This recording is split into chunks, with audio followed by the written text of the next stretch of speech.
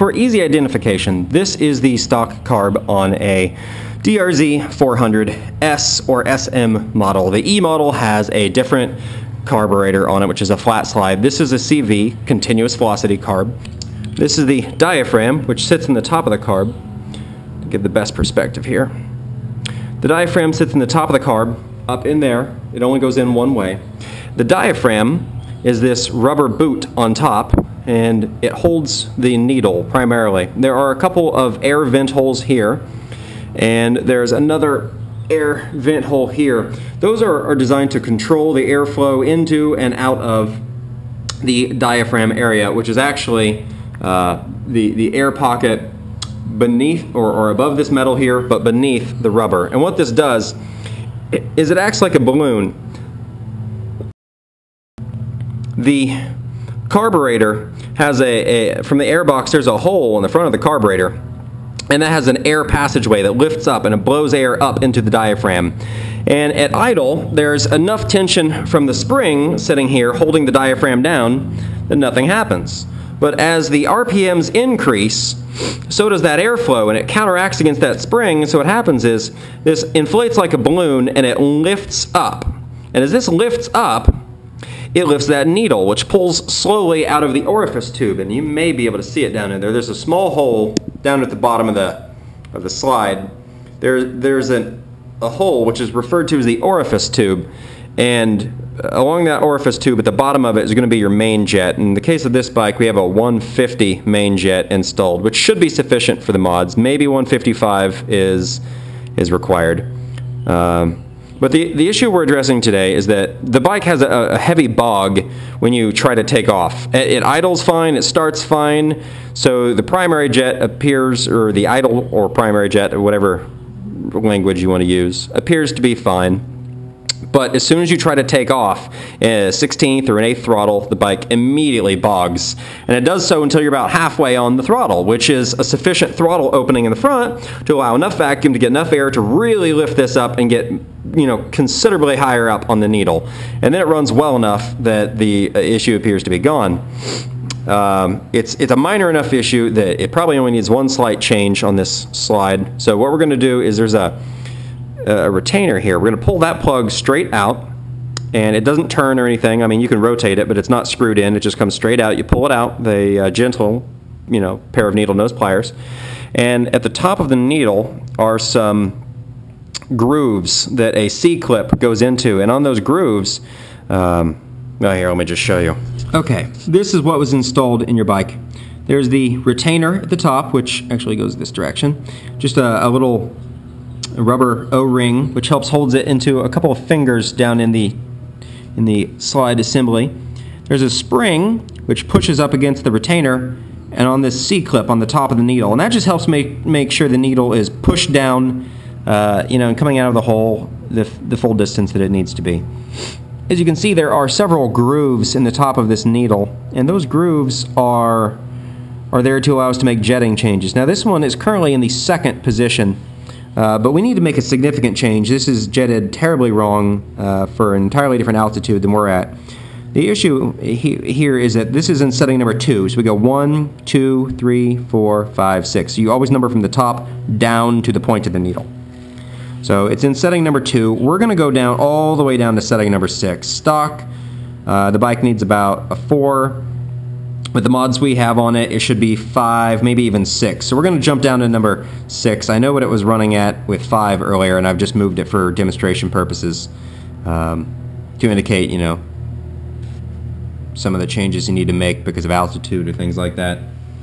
So we'll change that. It pulls off simply and slides back on. You can probably do it by hand. Be careful not to bend the needle. The needle's very sensitive. Don't scratch it with anything. Don't rub it up against anything. I always like to get out a nice little blue cloth and get everything to set on that nicely. Other identifying features of the carb you will find here. This is a CV carb. It has a choke. It's actually a fuel enricher circuit, not a choke. We don't have choke carburetors anymore, but the fuel enricher circuit, often referred to as a carb, has 2 detent positions. You can hear it click. So closed, half open, full open. And you can just easily feel those settings out. And what that's really doing is just opening up another circuit in the carburetor, allowing a little more fuel in for easier starting. Usually, you don't need to run it for more than a couple seconds, especially on full choke, maybe on half on a really cold day, but this bike is operated primarily in summertime weather, so we're not going to have an issue there. This is your TPS, your throttle position sensor. While I'm on that note, there is a way of adjusting it. There's a plug for it, which comes back up here. You can disconnect the plug. There are 3 wires to it, and one wire sends a signal for what the voltage is at in one rotation position. See, these are enlarged holes. So if you loosen these, you can rotate the TPS just a little bit. And there's just a flat blade in there off the carburetor showing what the throttle position is at. And this just allows for a little better emissions, a little bit more crisp timing. It overall helps the bike run a little better. A lot of people claim you can unplug it and it runs just fine. It really is. If you've got good quality fuel, you're probably not going to notice the difference, truthfully. But nonetheless, we have it, so we're going to go ahead and use it. I have adjusted it. The way you do that is you loosen this, and you use a multimeter tool on the wires, and you can look up instructions online, but essentially you're measuring the difference in change in voltage from one pair of wires to the other, one when the throttle is closed, the other is when the throttle is fully open. And as long as the change is a certain amount, you have it set appropriately, and you make tiny little adjustments on it. You tighten those down, check it a couple more times, make sure they're tight, check it again, you're good to go. You rarely have to adjust these. This is the fuel barb, which is where fuel is allowed into the float bowl of the carburetor. This is your drain screw, which has a small tap off the bottom that the fuel will dump down right nicely onto the transmission casing. And this is your idle adjustment screw. It actually doesn't adjust the throttle plate like some style carburetors. It adjusts the throttle cables so that they're resting on a certain position, preventing, essentially holding the throttle always slightly open. You can still adjust free play, slack on your throttle cables with this, so this works very nicely.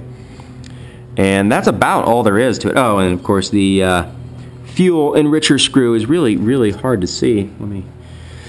There's this, which is one of the float bowl screws. There is this, which is a recessed area on the bottom of the carburetor, and this is normally a vacuum line coming off, but it's been plugged on this carburetor.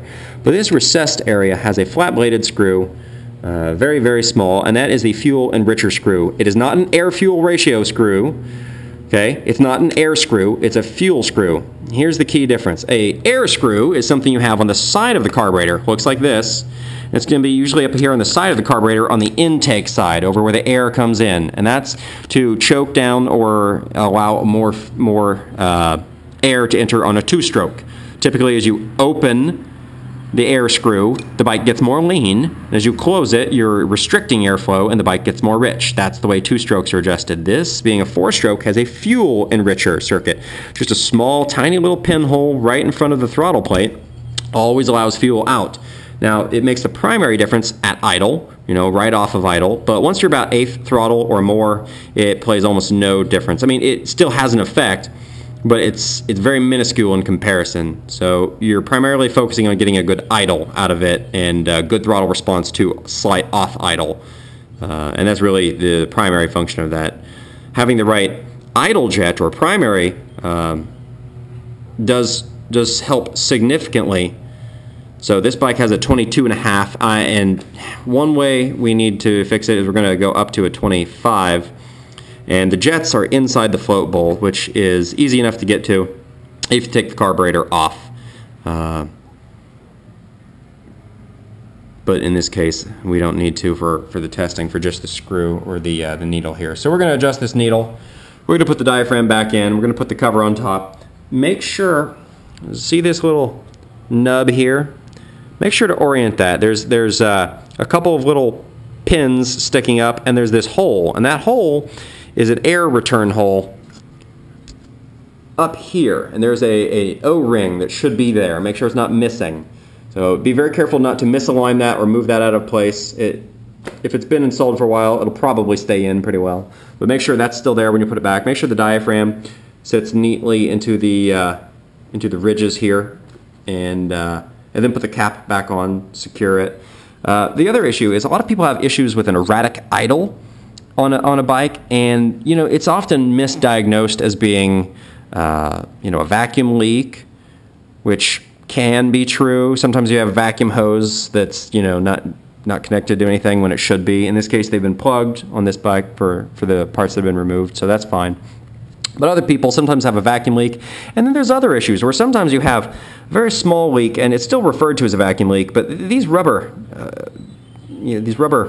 cones here, this one connects the carburetor to the engine. There's another one back here for this rubber air, I don't even know what to call it, air snorkel. And then there's the air box. If these don't seal very tightly, air leaks in and becomes turbulent and doesn't flow very well through the carburetor.